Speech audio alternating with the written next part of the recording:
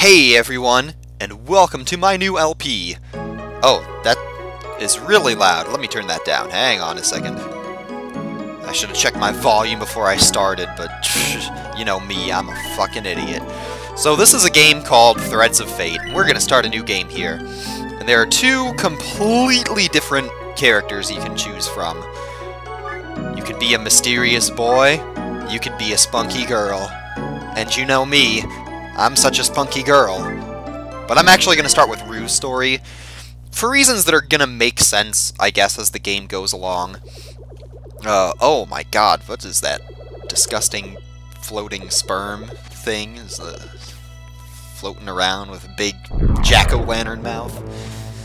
So, the reason I'm starting with Rue's story is because the sequence of events that happens in this game is roughly similar, but the two different characters that you play experience the game from radically different perspectives, and the story ends up being really different depending on who you pick. So we're this guy Rue, and there's our girlfriend or whatever. Her name is Claire. She's a woman. She's a pretty woman. But that's not why we love her. We love her because she's nice, right? Because that's how things work in these games. You always fall in love with the nice person, and it just so happens that the nice person happens to be the most beautiful. Because if you look evil, then you have to be evil, and if you look ugly, you have to be evil too. I almost said you have to be ugly. Jeez. It's actually, you know, kind of interesting. So we can just like run around in circles and jump. We just have to wait for her to prepare dinner for us. That's literally all we're doing, and I love the fact that we can like jump our own height. You know, video game physics, right? So, like, what is he eating there? The first time I played this game, I thought that there was no food. Like, the plate is off to the side of him, and it didn't make sense. The first time I played this game, actually, was... Well, I didn't see this cutscene the first time I played this game, because I only played the demo. I never owned this game, but, you know, the story is pretty fast-paced at the start. Well, I shouldn't... Maybe that's not the best way to say it. This game is pretty dialogue-heavy, so I'm gonna have to save my stories for I guess, the more intense moments of the game. Don't worry, it's probably just a wolf or something. So I actually had to download an entirely new emulator, because without it, the game froze up right here, and it just would not go to the next part, so apparently the animals are all freaked out. At last. Wait, what? Whoa! Oh, that is just creepy disgusting. Look at that hand! It's like the size of... It's bigger than his body! Ugh. That's just gross. So we're fighting this guy for no adequately explained reason, other than he looks evil, because he's all, like, black, and he's got a giant creeper hand. It's like, just the way the fingers are moving, it's just so disturbing. Oh my god. I don't think that's going to stop him.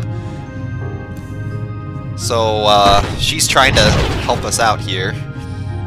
But obviously, this is probably not going to end very well. With that, that hand is just so disgusting. Ugh. No! Yeah. So, she died, and that's kind of like what happened at the start of Rue's story. And so Rue's story ends up being very serious and emo. He's an angsty emo kid. And he's trying to find this thing called a relic to save his girlfriend, and it's been 3 years, and he has no idea where the relic is. It's really weird, because whenever they talk about the relic, they always put it in, like, brackets, or parentheses, or whatever, so it's crazy. Anyway, we got these two butt munches over here. Smokey and the Bandit. Well, actually, the other guy's name is Blood. I guess my brother Blood always comes through. No, keep your voice down, butthead. Alright, listen up. A legendary treasure. God, he looks so fucking derpy. I'm just like, with the half, like, the lopsided grimace, and just like, his face looks squashed, you know? So apparently they're also looking for this thing, this relic that the magician made. How the hell should I know? It's legendary. Yeah, probably something big. Oh yeah. So obviously they're kind of bad guys because you know they look ugly, therefore they must be evil, right? And apparently there's this.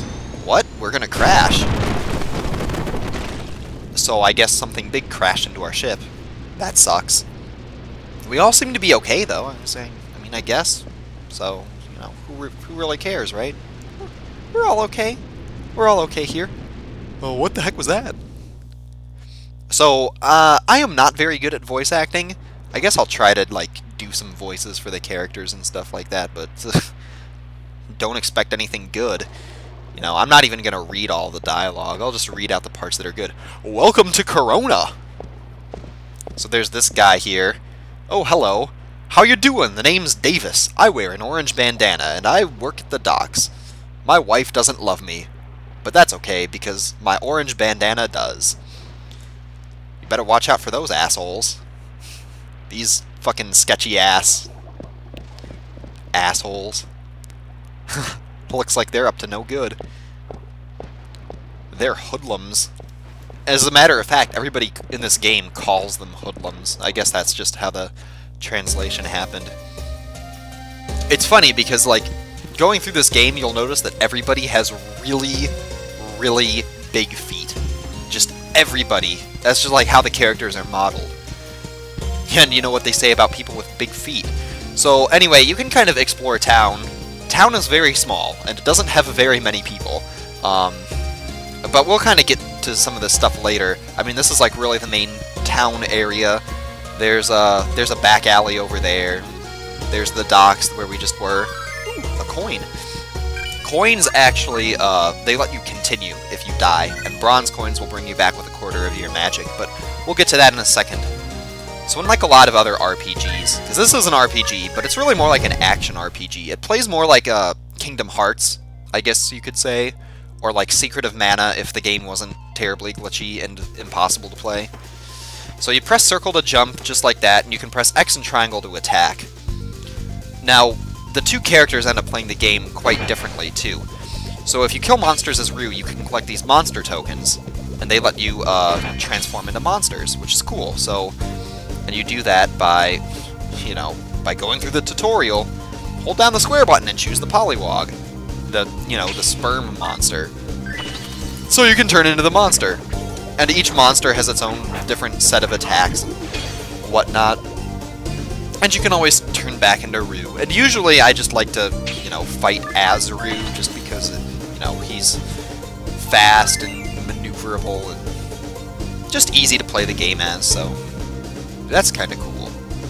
Now this part of the game is actually the demo. And that's how I know this game. Kitty, go away. Dude! Get out of here, asshole. So, yeah, I played the demo of this game a lot as a kid. I never actually owned it. And honestly, the reason that I never, like, got it or anything like that was because I could never remember what this game was called. And I think my parents looked for it once, and they just couldn't find it because it's such, like, an obscure game. So, I mean, like, if you don't know this game, if you've never heard of this game, you are not alone. I think very few people have, except maybe, like, the biggest fans of Squaresoft, so... Okay. Got a little cutscene happening in the next area. We're walking through this place, right? Uh-oh. Oh, hey, look, it's those assholes. Oh, please let me go! Oh, come on, baby. We ain't gonna hurt you. We just want a little food, that's all. We haven't eaten for 2 days, you know. Yeah, got no money for dinner either. So they're like mugging this poor girl here. And we're the hero, and that means we must save her. So what the game actually wants you to do is turn into a Polywog. A Sperm monster, you know, as a disguise. So that way you can come over here, and these assholes are just like, just fucking ignore this thing. So we'll show them. The hell? Let's get them! So, let's turn back into Rue and kick their asses. And you can, like, do jump attacks and stuff. And just combo their asses. And then eventually, if you do enough damage to them, wow! I did that without taking a hit. That doesn't happen very often as a Rue, I'll tell you that. So we just chase them away. And we look all heroic and triumphant and breathing heavily, I guess. I don't know. That's just kind of the way that the character models work in this game. Rue always looks like he's breathing heavily. Thank you, Polly! Wow, you can turn into a person, too? Oh, no, I'm not a pollywog. I'm not a sperm monster. But I saw you when you came out. You were a sperm monster. That was just a disguise to catch them off guard. My name isn't Polly, it's Rue. Okay, your name is Rue. You dumb bitch! No! That's... You dumb bitch. So this is Elena. She's kind of a dumb bitch, but I think she's supposed to be like a kid or something like that. It's hard to tell because everybody looks so young when you know, make them anime characters. So she's gonna go and look for her parents, who apparently went into this forest like 5 days ago and haven't come back. So obviously, you know, let's just go in after them without having any idea where they are into this big expanse of, oh, maybe I am a monster. So emo. Such an emo kid. Oh my god. So we just have to follow her because she somehow knows the right way to go. And this screen doesn't have any enemies or anything like that, so... Part of the reason that I like this game's demo so much, well, 2 reasons. First of all, it was long. We're still in the demo section of the game, actually, and the demo ends with a boss fight. Actually, the very first boss fight in the game, and I just thought it was fun to play, especially compared to, like, a lot of the other stuff. And the demo disc...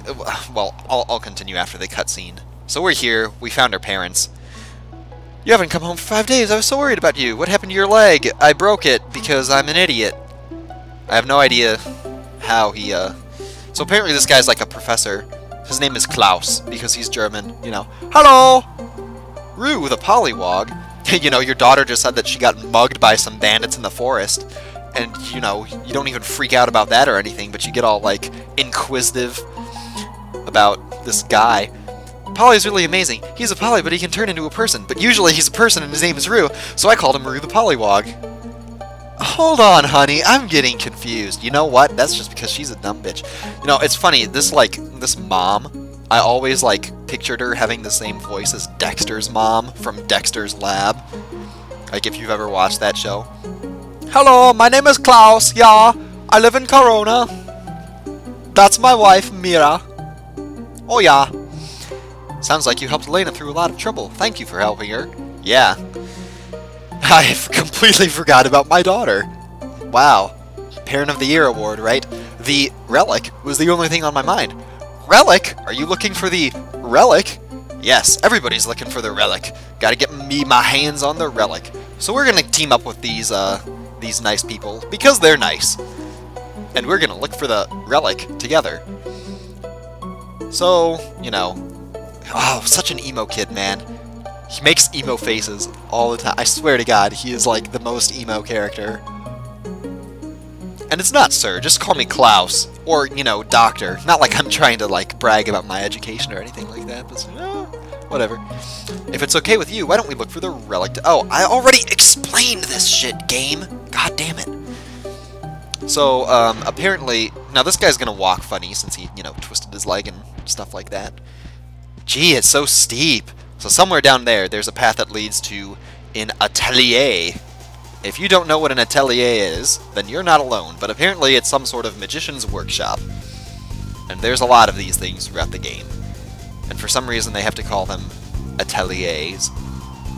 I guess, and of course, you know, when I played the demo of this game, I was like 6 years old. So I had no idea what this thing was.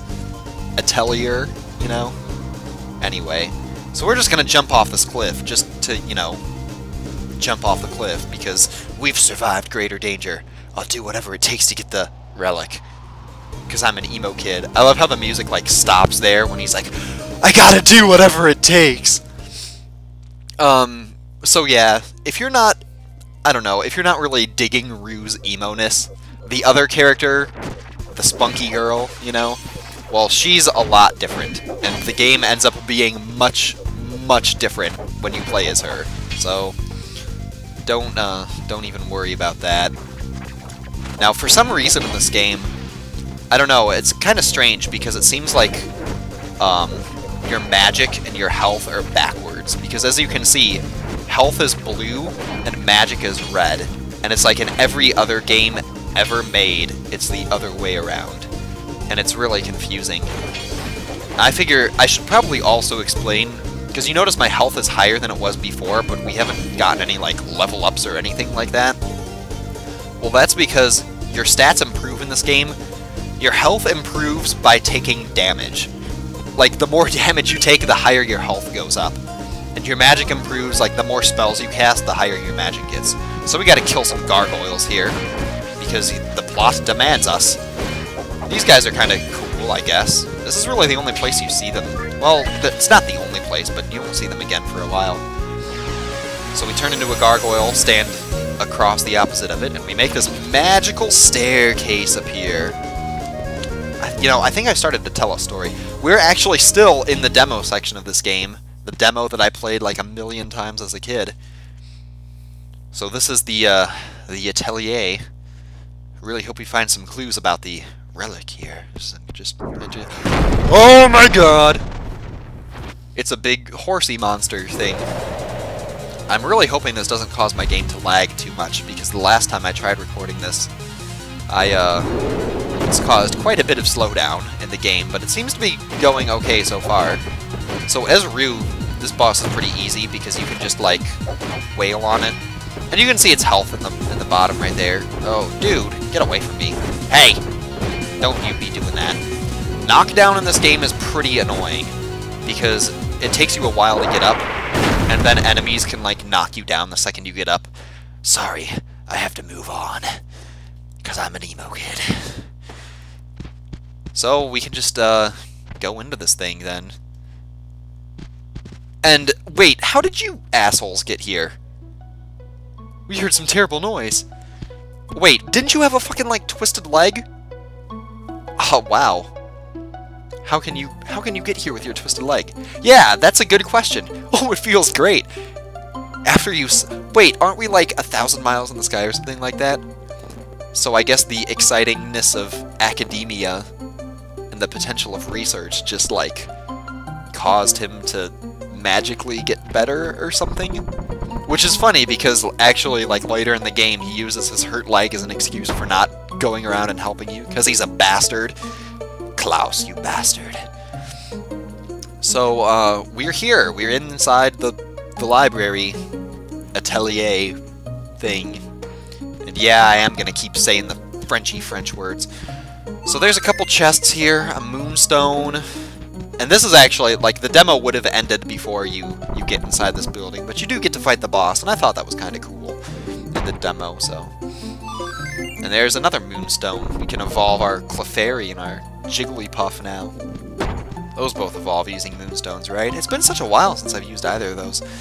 Anyway, I guess this video's gone on for quite some time now. Next time on Let's Play Threads of Fate, we are going to, I don't know, investigate this place a little bit more, you know. I can't believe this! Yeah! So good. Alright, see ya, thanks for watching.